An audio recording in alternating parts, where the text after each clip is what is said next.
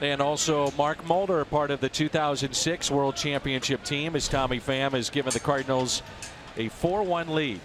Now, when you think back to 2006, and I think Mark Mulder, I think first pitch at this ballpark, yeah, and first Cardinal home run.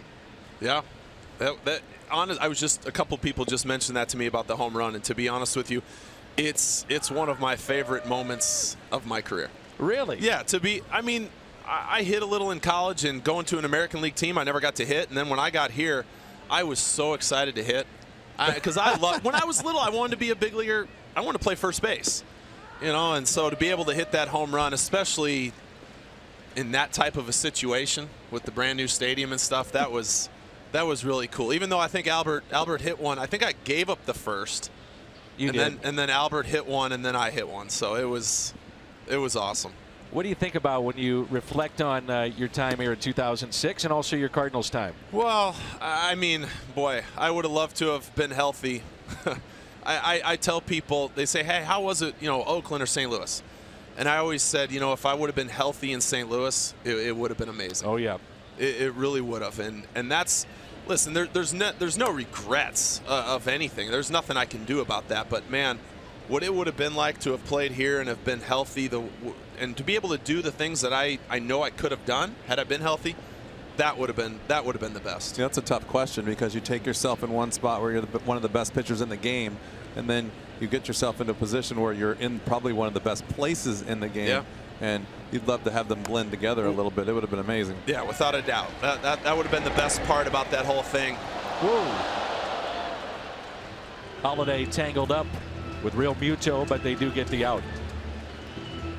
But your experience here, you know, I've always wanted to ask you, so I'm going to put you on the spot. Yeah. When you came to St. Louis, were you damaged at that time, or did it happen here in St. Louis? You know what? Honestly, I don't know. I just know that at the end of the 04 season, my release point changed in some way, shape, or form. Yeah. In no way in Oakland was I in pain, was I in discomfort, because I went through that whole 05 season here not right, but I wasn't hurting. You know, and so we had 17 wins, right? In 05, I believe. It was somewhere around there, but I had nothing. I was slopping it up there. I was throwing sinkers. I mean, he saw it from center field. I was just throwing sinkers and splits. I had nothing else. I stayed away from everyone and just got a lot of ground balls at times. But then there were those games where my command wasn't very good because of my release point, because of the way things were working, that it was bad. Yeah. You know, and that was it was deteriorating as it went along, and that was and I knew it too. That was the tougher thing, I think, as a pitcher, as a competitor out on the mound, is I knew things were getting worse, and I couldn't stop it, and I couldn't fix it. Yeah. But when you look back, let's ask you about the championship run. The motorcycle. Do you still have the motorcycle that was signed by everybody? It's in my garage. Awesome. It's still sitting there. It's covered up.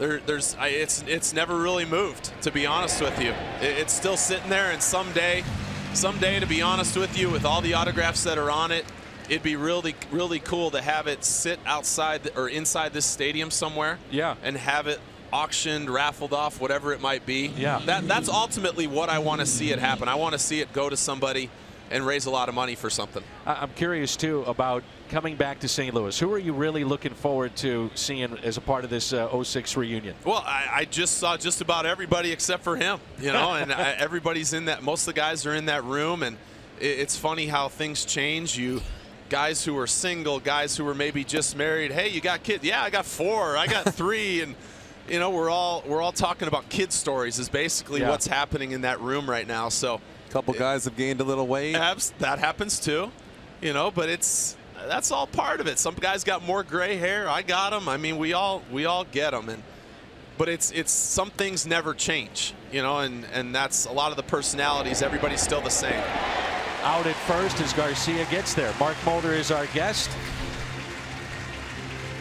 We'll step aside and we'll see if Miami wants to take a look at this, but we'll do a quick timeout. Back with Mark Mulder in a moment.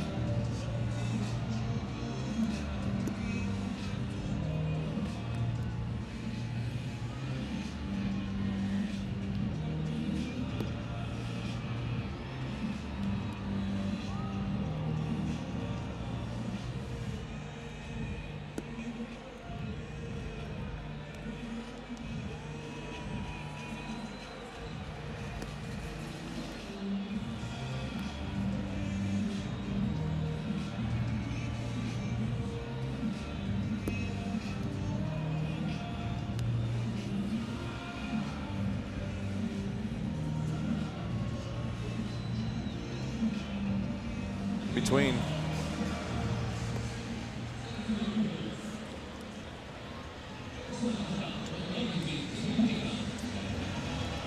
Our score. Fans can purchase a special Bud Bash themed ticket to get a Brad Thompson bobblehead. That's Tuesday, July 19th.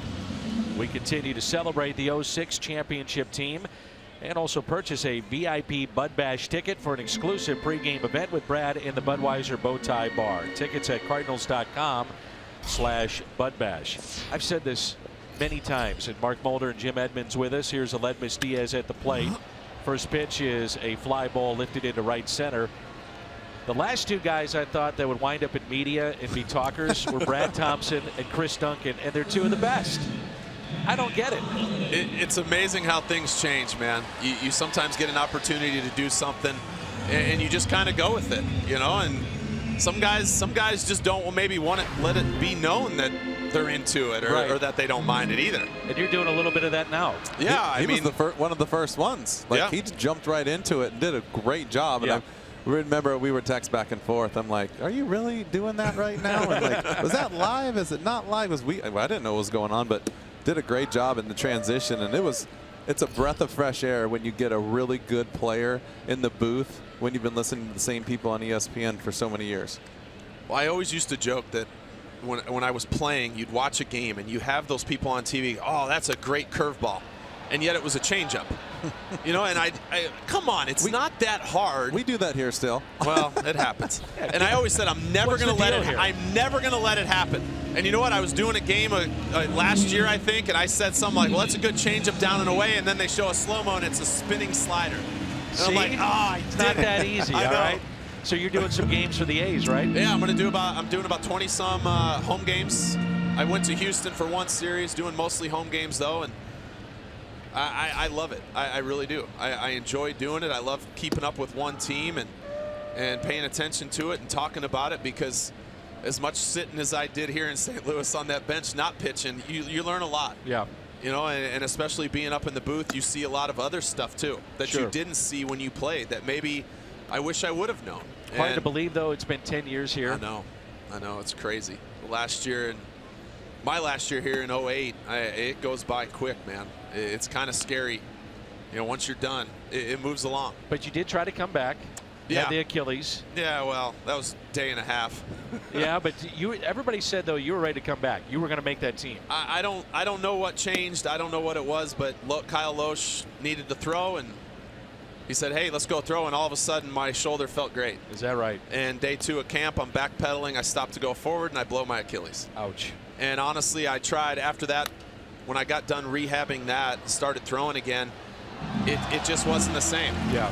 You know, and it was my push-off foot, so whether or not that led to any, or that related to any of the just not feeling right, it just wasn't the same. That's all it was. It wasn't bad. My shoulder didn't hurt. It wasn't the same. And so I was never going to waste anybody's time by going to camp, because I knew it wasn't good enough. Yeah. And so I wasn't gonna waste anyone's time. What do you take away from the 06 team? How much fun we had. Yeah. You know, and I think more than anything, how talented. Wow. Great play by Johnson, and they get Piscotty. It's just how talented that team was, and you know, I mean, we finished the season awful. But then we got going. Once that playoff started, it's not always the best team. It's the hottest one that wins. Great to see you. Hey, thank you. Appreciate it. Mark Mulder with us, part of the 06 championship team. Celebration all weekend long. It's 4-1.